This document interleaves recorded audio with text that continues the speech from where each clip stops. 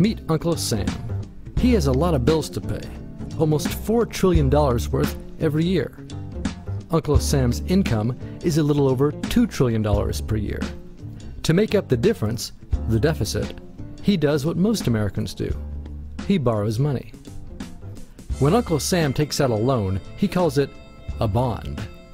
Bonds can be held by banks, investors, or even foreign governments. Uncle Sam has to promise to pay interest on these bonds, just as you do on any loan you take out. Ever consider paying your mortgage with your credit card? That's exactly what Uncle Sam does.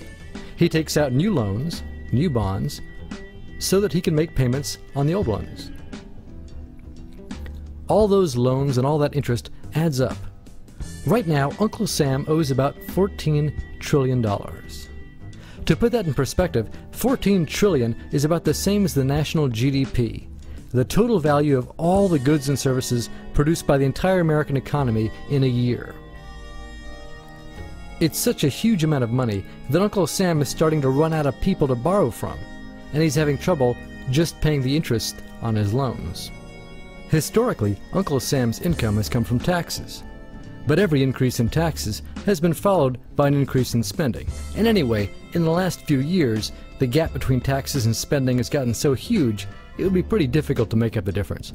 So raising taxes is not a very appealing option. By the way, the majority of tax revenue comes from Social Security and individual income tax. The little yellow bits on this graph show the amount that corporate income tax contributes.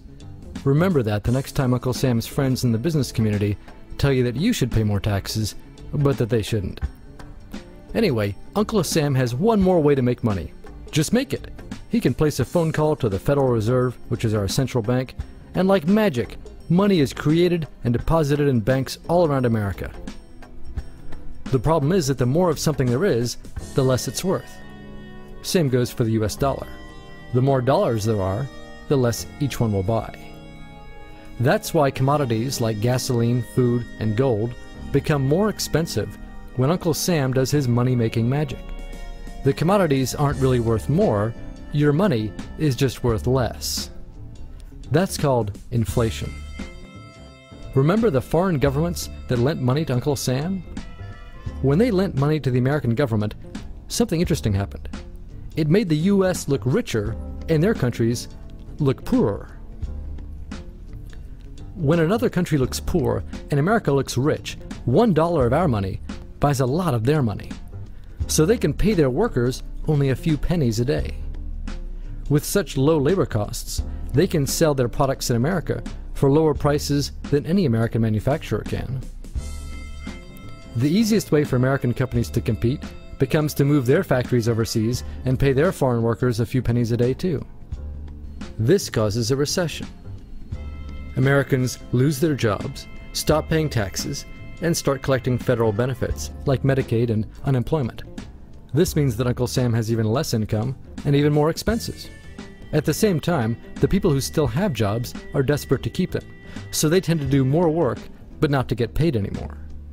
When your dollars are worth less and you're not earning more of them, that's called stagflation.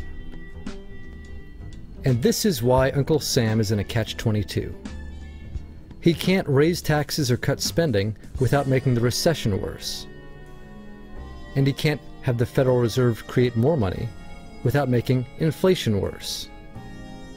For now, he can keep borrowing money, but since he can't even pay the interest on the loans he already has, it just makes the eventual bankruptcy even worse.